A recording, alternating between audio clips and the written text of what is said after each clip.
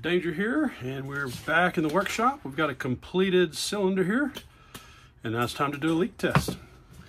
So I'm going to thread on some PTFE, or actually not thread, but slip. These are slip connectors here, threaded on one end, slip connector on the other, super convenient. And then I'm going to connect an air line here, and then I'm going to pressurize the cylinder. Get my main valve over here. And I'm going to close it off, disconnect it from the line. So now we have an isolated cylinder. Let's just keep an eye on that pressure. Looks like we're bleeding off just a little bit of pressure there, down to 90. So I've got some water mixed with soap. Help us find leaks. We'll see bubbles getting larger wherever the leak is. If we actually have a leak.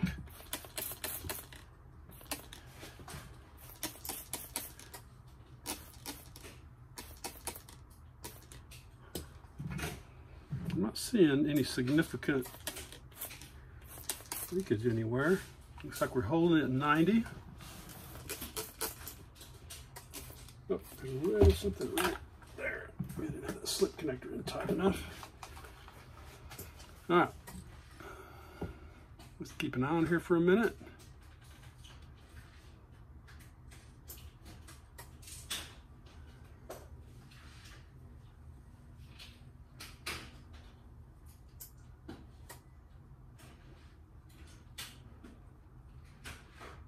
Looks to me like we have a successful leak test.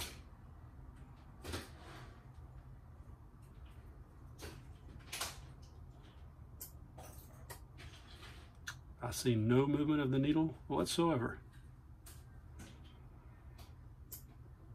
That's a wrap. Time to make another one.